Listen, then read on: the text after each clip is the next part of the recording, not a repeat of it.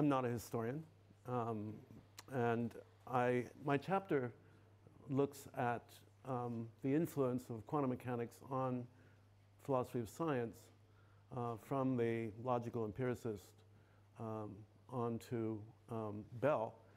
But I'm only going to drill down into a specific thing today that I do cover in the chapter, but I've gone a little deeper into it, not nearly deep enough. I want to remind you of the thesis of Paul Forman, this paper, Weimar Culture, Causality, and Quantum Theory, 1918-1927, adaptation by German physicists and mathematicians to a hostile intellectual environment. Some of you may know that Paul Forman was a student of Thomas Kuhn and trained in physics. He interviewed a lot of quantum physicists for the American Institute of Physics. And the thesis is essentially that cultural values that are dominant in a given place and time, and it's just more than the zeitgeist, can influence the results of science.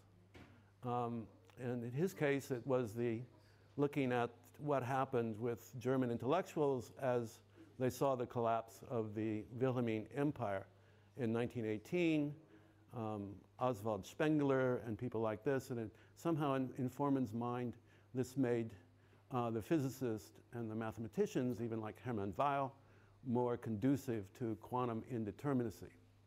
Now, when I first read this, I was back in grad school and about 10 years after it was written, and I thought it was a preposterous thesis. And as the older I've gotten, the more I realize it's not as preposterous as it once seemed. And so I'm going to try to do a little bit of a variation on it today, focusing on these characters. Paul Feyerabend, the philosopher of science, the infamous philosopher of science, David Bohm, here shown reading the Daily News on the day that the Communist Chinese took Shanghai, or the day after, I should say, and Leon Rosenfeld, who was, of course, one of the close associates of Niels Bohr, and a great defender in his own very peculiar way of what we could call the Copenhagen interpretation, although I don't think anybody but Rosenfeld had his own views about it. And in a little bit more detail, I have to consider these characters. I see that Stalin has been included. I apologize for leaving out Louis de Broglie in a talk in Paris, but actually Bohm came to his theory independently of de Broglie, at least that's what he tells us. So I could leave him out on those reasons. But essentially the narrative here is going to consider what happened in the immediate post-war period with this man, Zhadanov, who was essentially Stalin's successor to be. He had been party secretary in Leningrad. He'd actually was the party commissar who ran the Red Army attack on Finland, which was a disaster. And he'd been rehabilitated, and he became the cultural czar of the Cold War on the side of Stalin. And it's this campaign of Zhadanov in 1946 and 1947 that led two physicists, Blokintsev and Terlecki, to write critical papers on the Copenhagen interpretation as bourgeois idealism. Bohm says that he came to his theory by reflecting on a paper by either Blokinski or Terlecki, although in English, and by conversations with Einstein in Princeton. Well, we'll see that identifying that paper in English has been a real task, and I have not succeeded in doing it. To introduce the rest of the characters, Paul Feyerabend started out as a very loyal disciple of Karl Popper and critical rationalism, and changed very radically after his encounter with Leon Rosenfeld. In fact, with Rosenfeld's diatribes against Bohm's theory. Bohm and Feyerabend were colleagues in Bristol in the 1950s, the mid-1950s to late 1950s. And it was Rosenfeld's diatribes against Bohm that lead us to Feyerabend and essentially to this rich garden of theoretical pluralism that Feyerabend will advocate for science by the end trajectory of his life in the famous book Against Method, which has gone through 4 editions and translated into something like 33 languages. This is one of the diatribes of Rosenfeld against Bohm. It's from an early paper in 1953. And what it says here is the point of importance here is the necessity with which the concept of complementarity is imposed on us. We are not here in the presence of an idea which we could either accept or reject according to whether it conforms to this or that philosophical criteria. It concerns uniquely an adaptation of our ideas to an experimental new situation in the domain of atomic physics. It is entirely on the plane of experience that we can judge if its conceptions, its new conceptions, are adequately serving their function.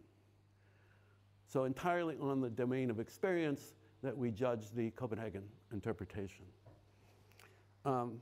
And Rosenfeld would go on to say that there really is no alternative to Copenhagen in 1953 and in many later papers, and that will be what I'm going to be talking about. Here's Feyerabend's ultimate response to that kind of univocality of scientific messaging.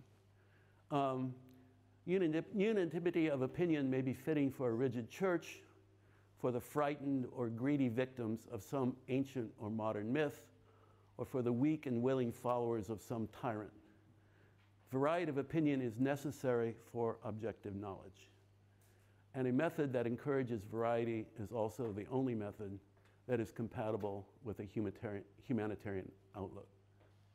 I want to suggest to you that these 2 quotations, one is the result of the other. In fact, that pluralism of Feyerabend comes from essentially his response and horror at the dogmatism with which Rosenfeld was defending the Copenhagen interpretation in Rosenfeld's own version of the Copenhagen interpretation.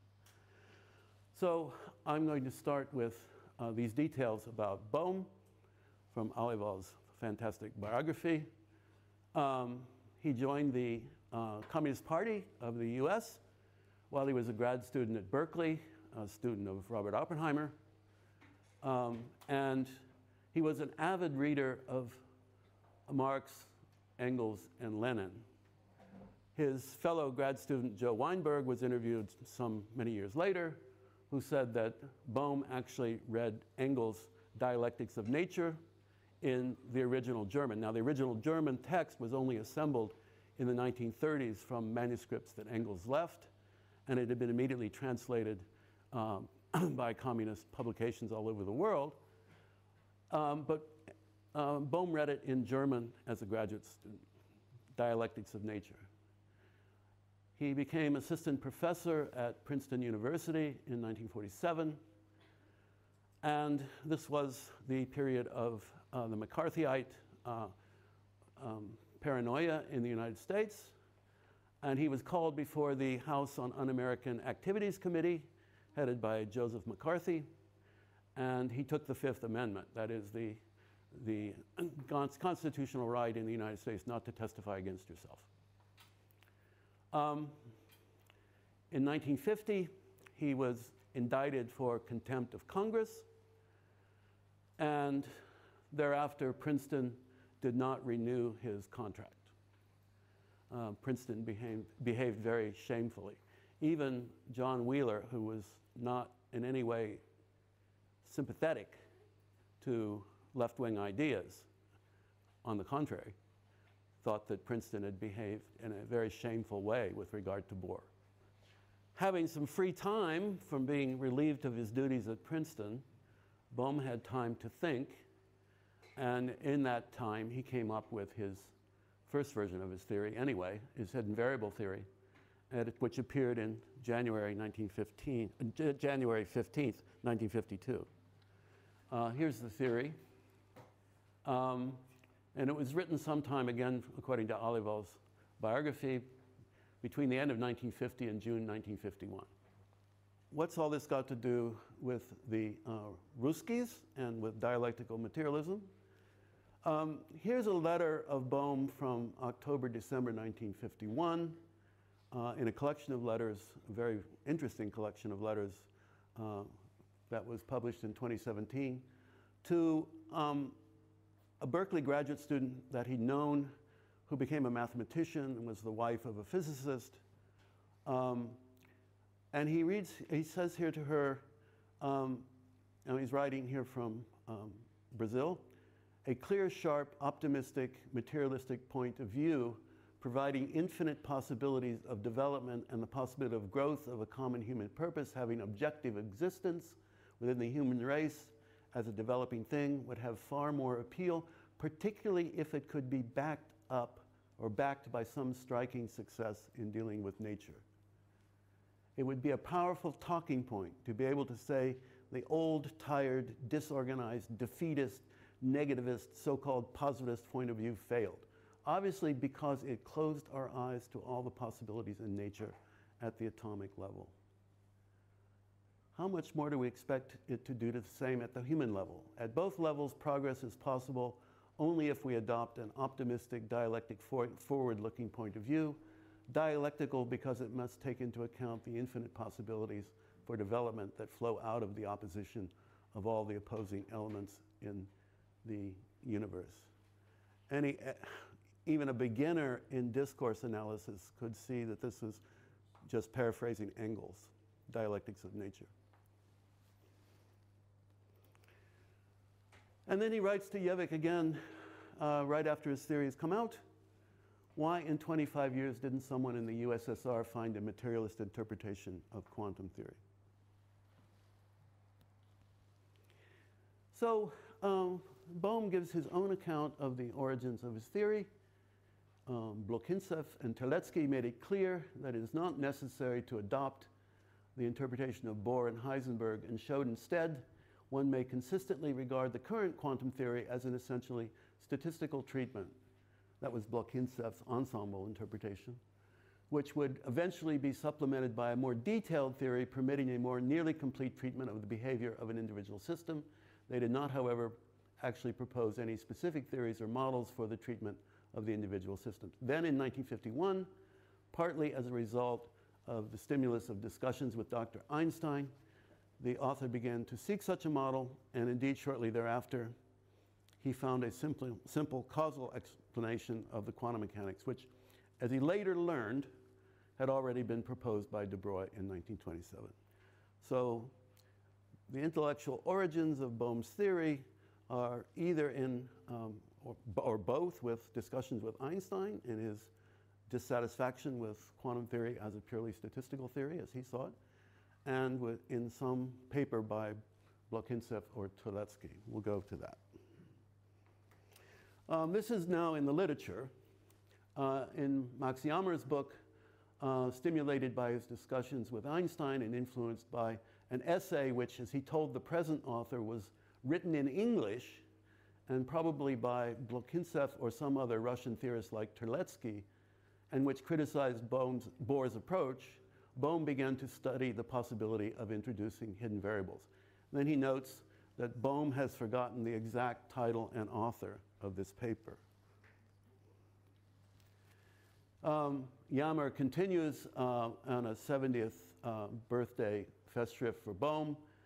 After sending Einstein his book Quantum Theory, Einstein invited Bohm to discuss the matter in detail. These discussions and the accidental reading of an article written by Blokintsev or somebody else, we've lost Terlecki, were a turning point for Bohm.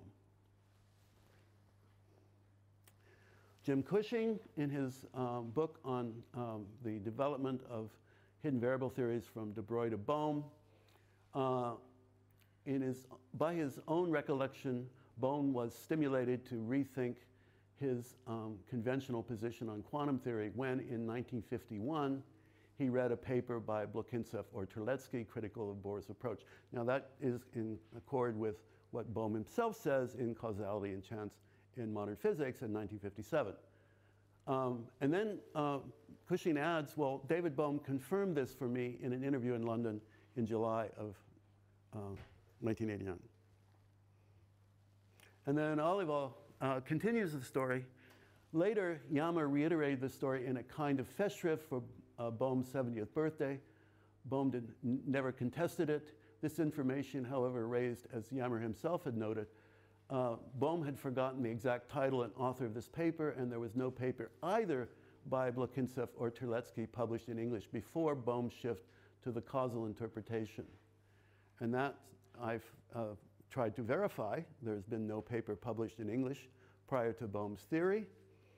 I happen to work at Stanford, where the Hoover Institution is, which has one of the largest collections of documents of the US Communist Party, and I've spent hours poring through old communist paraphernalia, including the intellectual journals like Political Affairs, Science and Society, whatever they have. I have not found one paper by Blokintsev or Terlecki or an English summary translated from the Russian of this. So it's very curious. But Bohm certainly learned about Blokinsky and Terlecki's objections to the Copenhagen interpretation and their condemnation of Copenhagen as bourgeois idealism. Indeed, the papers by the Soviets criticizing complementarity were first translated and published in French, not in English, and this in 1952, while Bohm's shift to the causal interpretation occurred in 1951. Okay. So let's look a little bit at these gentlemen. The more significant physicist was Blokintsev. He headed a large research institute at Dubna, north of Moscow. And Terlecki here was also a quantum physicist. And they were working in the period when Zhadanov was thought to be the successor in waiting to Joseph Stalin. And he was indeed the propagandist in chief of the Soviet Union from 1945 till his death in 1948. There's some speculation that he was murdered, although it's never been documented definitely. Lots of speculation about his demise. His son married Stalin's daughter, Svetlana. He was quite close to Stalin.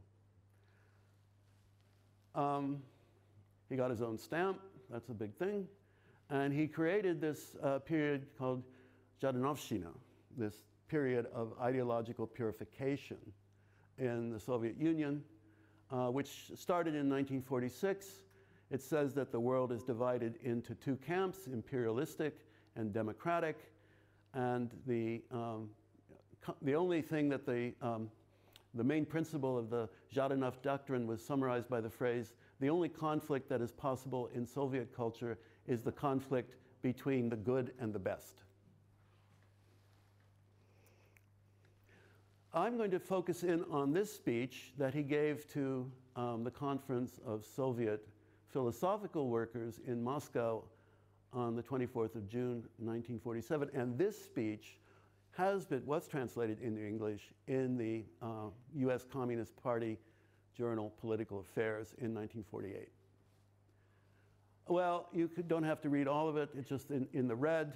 An example of Bolshevik struggle against the opponents of materialism is Lenin's book, Materialism and Imperial Criticism, in which every sentence is like a piercing sword annihilating an opponent. The Kantian vagaries of modern bourgeois atomic physicists leads them to inferences about the electrons possessing, quote, free will, unquote, to attempts to describe matter as only a certain conjunction of waves and other devilish tricks. Here is a colossal field of activity for our philosophers. Well, And he ends this with a quote from Engels on Ludwig Feuerbach. I'll call attention to this one other passage. Soviet philosophical publications are often scholastic and conciliatory rather than creative and militant. They stop short of developing Marxist doctrine further and in fighting against idealist perversions. Okay, so where were these idealist perversions in Russia? 10 minutes? Moshe Markov, a young physicist, wrote in this journal that had just started, Problems of Philosophy, in 1947, a discussion of the measurement problem in which the Copenhagen interpretation was presupposed. He does say that we can avoid subjective language in using the Copenhagen interpretation, and that should be done. But the article was attacked by Terlecki, among others, and it caused the editor of the journal to be forced to resign. Leading the attack was this paper of Terlecki, where he said the Copenhagen interpretation is Marxist in spirit. Now, code for that is that it's against Lenin's book, Materialism and Imperial Criticism. And he says that Markov simply followed bourgeois scientists in making complementarity the basis of quantum dynamics. We don't have to spend time with that. That's the main paper, but that occurred after Bohm's theory appeared. Let's turn to Bloch-Hintzhoff's book. First edition of his Principles of Quantum Mechanics came out in 1944. The second edition in 1949. The second edition now has a preface in which he says the idealistic conceptions of quantum mechanics, which are now widespread abroad, are subjected to criticism. Blah, blah, blah. He got the Stalin Prize for the second edition of his Principles of Quantum Mechanics in 1950. Now we turn to Rosenfeld, who was a Marxist of his own stripe, but not a Stalinist. And in this review in Nature of Bohm's 1957 book, Causality and Chance, he writes and concludes, I'll just briefly summarize here, that such irrational dogmatists should hurl the very accusation of irrationality and dogmatism at the defenders of the common sense, uncommitted attitude of other scientists is the crowning paradox which gives a touch of comedy to a controversy so distressingly pointless and untimely. And some years just after that, Feyerabend had had enough, and he wrote a belated review of Bohm's 1957 book, where he compares the defenders of Copenhagen to the more dogmatic of the medieval scholars, the sole exception being the latter followed Aristotle, not Bohr. And in that review from 1960 in the British Journal for Philosophy of Science, a belated review, 3 years after the book appeared, we find many themes that Feyerabend will subsequently develop and will essentially define his philosophical career, articulated for the first time. I don't need to read these in the interest of time. There are quite a number of them. Alternatives, even opposing concepts, what he called counter-induction, is preferred to theoretical monism. We have to broaden empiricism to allow for experimental results that might be even incommensurable.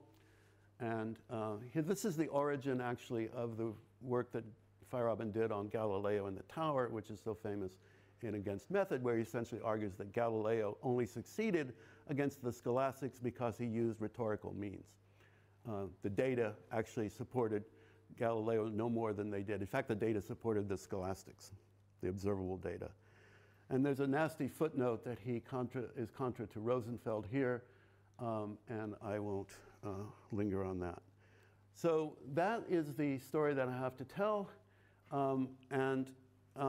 I think that you can trace this trajectory of Feyerabend's career and the enormous influence it had on the development of what we now call theoretical, methodological, all kinds of different pluralisms in philosophy of science, which have come about like mushrooms after a rain, following against method.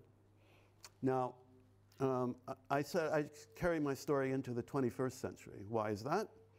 Because you now find things like this. If you, as you live in the Bay Area, as I do, you sometimes take walks in Berkeley, and you see this in nearly every front yard.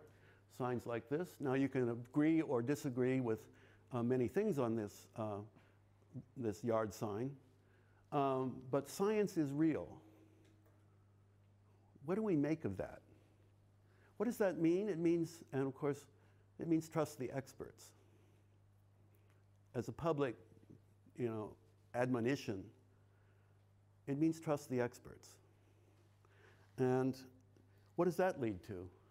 That leads to statements like this letter to Lancet in the early period of COVID, March 7th, 2020, where the first discussions were of what was the origin of the COVID virus. Was it possibly a leak from a lab in Wuhan? And some 20 different virologists, people of significance in the scientific community, were orchestrated to write this one letter to Lancet. And among other things, it says this: the rapid, open, and transparent sharing of data on this outbreak is now being threatened by rumors and misinformation around its origins. So I think we need Feyerabend's attitude more than ever in philosophy of science. Thank you.